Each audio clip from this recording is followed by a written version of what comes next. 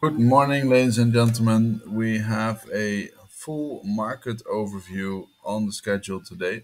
So, this recording of the video idea is going over all forex pairs and the metal pairs. Not with the live chat today because I am in Eindhoven airport and we are flying back to Lithuania today after a surprise weekend with my sister here in the Netherlands who became 30. So it was really nice. And currently, I'm looking at NZD USD. Most NZD pairs actually continued their uptrend last week. And as we see, NZD JPY created even a new high, been going up since 16th of March.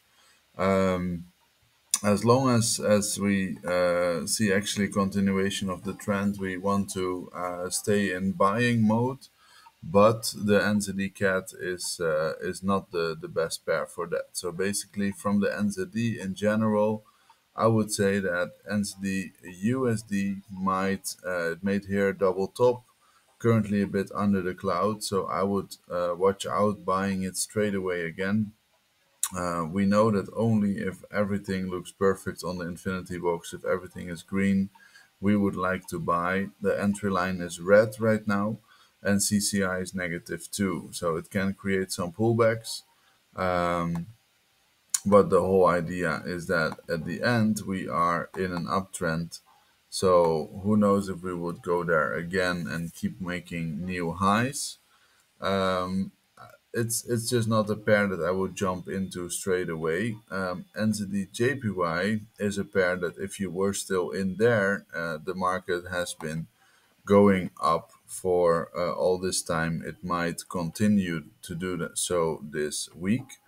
And NZD CAT, it's just not stable. So that's basically the mix of NZDs.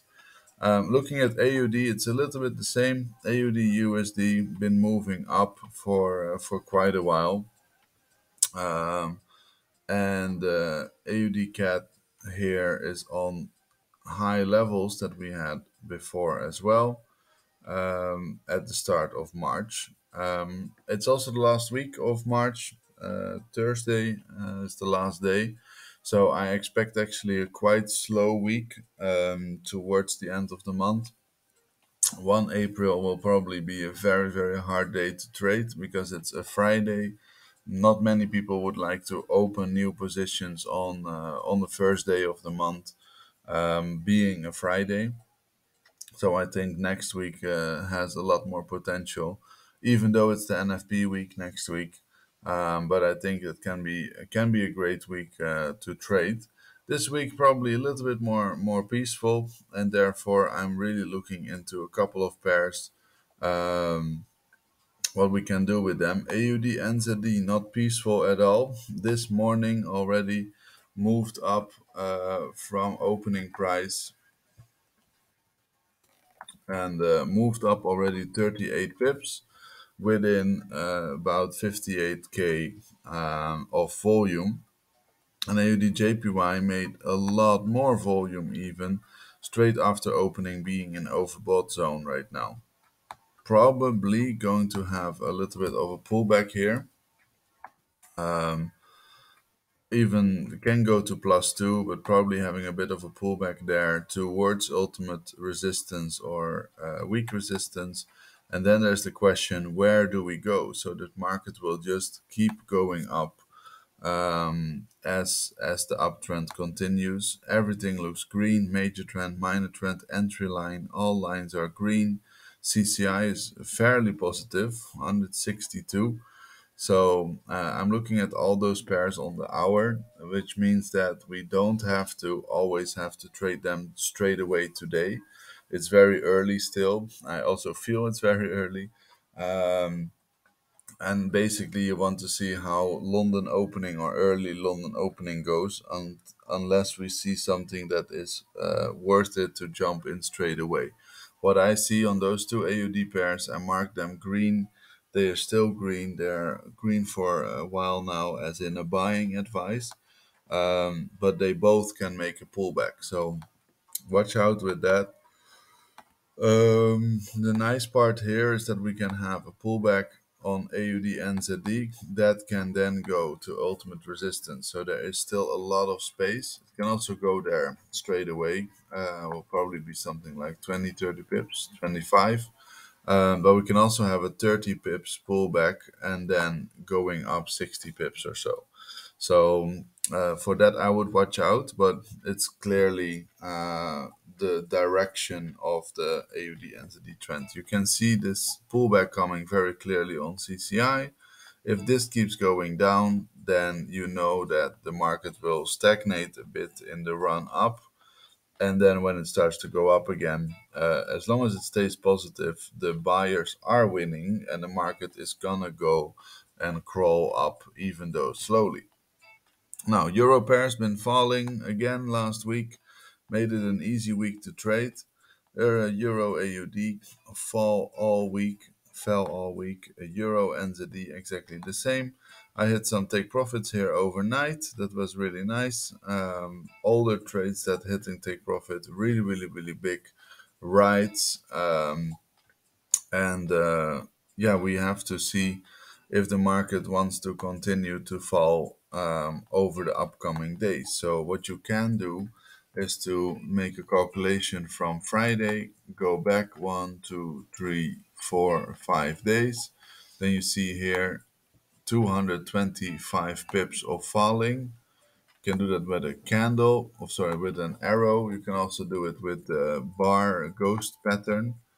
And then here we have our target where we would be able to say like, this one I need to delete. So here we would have a target to say like, okay, market can slowly come down there. Let's see if we have any official levels here. This is the -1 of 7-8 March. So that would be a slow 5-day drop. And we need to get more support from the pivot levels to be able to drop that much further. So both Euro AUD and Euro NZD are just still in a slow uptrend. Euro CAD went a bit quickly this Friday. We got the sell signal and the market dropped pretty actively, 100 pips on the Friday afternoon, and continues to do so at this moment on ultimate support. Uh, And also here we need to check. There's a very big chance if you see something 100 pips that quickly can easily make a pullback first, maybe towards the cloud, and then yeah, this is probably another 100 pips. So if it would make a pullback like that and would go to the -2 level, we're talking about 100, 140 pips. We also talk about 30 March morning. So that means that you would have to wait till something like Wednesday morning to reach your profits. But the amount of pips on this pair are really, really, really high. I didn't mark it for a sell signal this morning because it's not a pair I would like to jump in right now. It is, I can make it blue. Sometimes I do that. It's for a pair that I want to keep an eye on because it can be a really, really big potential. Euro dollar actually just goes sideways. I don't need pivots for this to tell me, but you see here all the blue lines, they are pretty much the same all the time. And yeah, you can see it here as well without the pivot levels. It's just staying within a zone. So that's not my part of trading. I don't like pairs that are staying flat. Euro GBP actually also not really a great pair that does give us a great trend. So stick to the Euro AUD and the Euro NZD for that. Euro JPY has like some low figures here, keeps grinding up, going this morning already a little bit up again. So yeah, the question is, where is the structure? It just keeps going up. At some point it needs to make a pullback, and the question is how deep it goes. So I'm putting this as blue, looking at the infinity pivot levels. Market can go up to 135.93. and can also make a pullback to 130 to 83. And then there's actually a question if it will still go up or if it makes like pullbacks towards this kind of levels, and turn this whole uptrend into a downtrend, because this went up for quite a while. There's a chance that it goes and flip over like this to continue the downtrend. What's very weird is that from 24 February, Euro JPY should have been dropping because it was dropping during the start period of the war, and this pair now just keeps going the other way, while most pairs are still in the direction of the war. And they have made pullbacks and they have made very aggressive moves, but at the end they are still going into the trend of 24 February. This pair doesn't, so that's why it's blue. I'm keeping an eye on it. It's hard to buy for me when I know that a very large, quick pullback can be coming. I don't want to be caught up in that.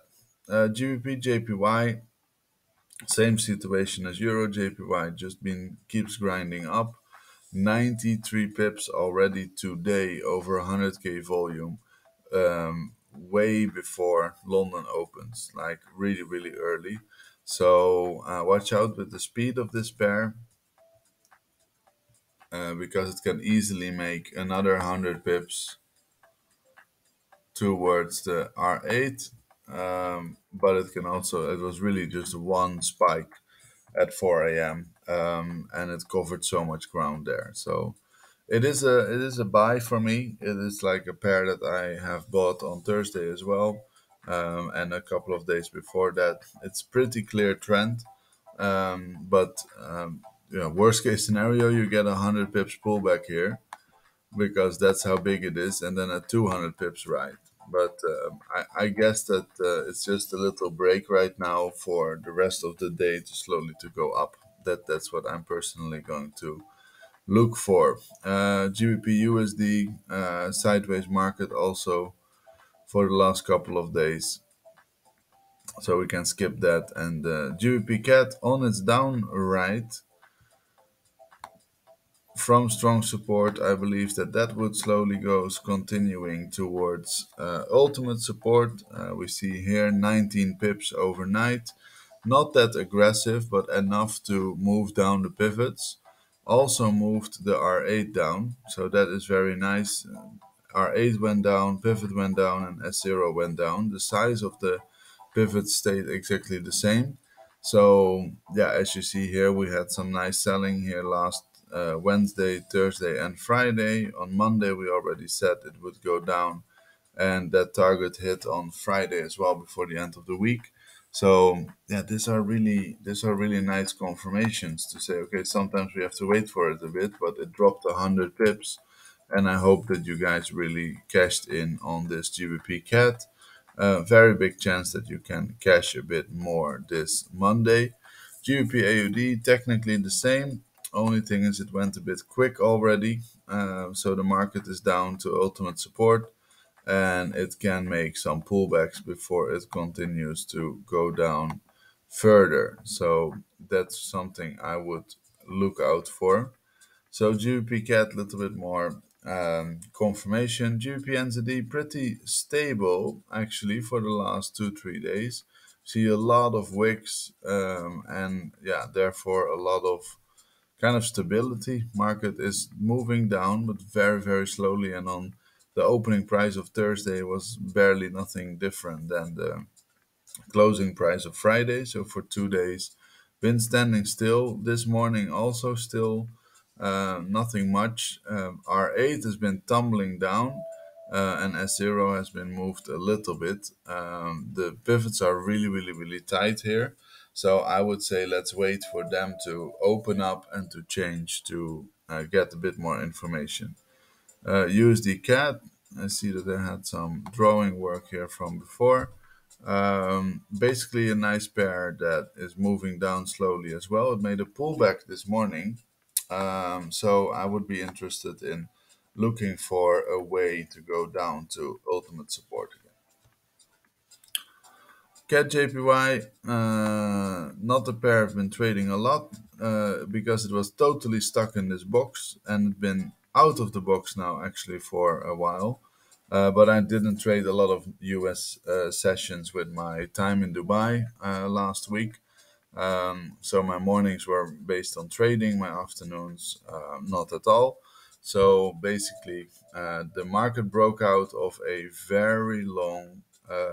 Here we had a box from 24 January, broke out multiple times, but it broke out here on 11 March, retested, and then started flying from 15th of March. So I hope, as we explained this on multiple sessions, I hope that you guys catched it. It's just something I didn't catch myself, not being really looking to the USA session trades. And the same here for USD JPY. Also a pair that was stagnant for such a long time and broke out into an uptrend. So I hope you guys catched a bit of that. Last finishing touch here is gold and silver. Gold been making a little bit of a drop. um, I said here I would be interested in buying above 1950 towards the 2000 level. Reached 1966. That was Thursday, made a little hike. And then Friday it didn't do a lot. This morning it came down to pivot level. I do believe that there's a fair chance for the gold market to go to 1968. Um, but I don't know if it will do that today, tomorrow. It's the end of the month. It can make a little hike up still. The March open price is here, so we are still profitable compared to the March open price. It's around ultimate support, and I hope it stays like that. I hope that there's a good change, but it was so aggressive, like the whole month of March. Uh, you've seen also how much trades we've been doing, but here's the March open price. We went up all the way there to create almost a new 5 year high, which was on 75, but really, really extreme, way higher than the start of the markets and the start of the war in February. Here we had a really high spike, and this became even crazier in March. Um, and then we tumbled down all the way back to the open price, and now we are a bit here. So let's see if there's still a chance for the market to go up. Maybe it pushes down a bit and then makes its move, and we will see on Thursday what the close price of gold is going to be.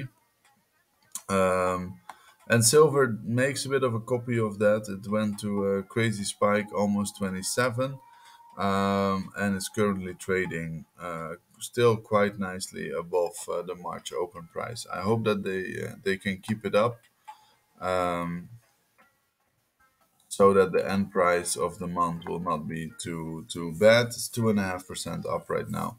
It's quite nice. So I wouldn't buy it straight away today, but if it shows a little bit of a trend again, then we can maybe make a little hike towards the end of the month on Thursday. So that's the summary, guys. I hope that you get some value out of this summaries. I hope that you are taking some trades that are giving a clear pattern. If you have any questions, make sure that you go to the Telegram group, Infinity Traders. We are able to answer any questions there. And I will put this video here on TradingView and also on YouTube for you to watch. And let me know in the comments if there's any questions. I will check them and I will make sure that they are answered. Thank you so much for today. I'm going to catch my flight and I see you guys on the next session. Thank you. Bye bye.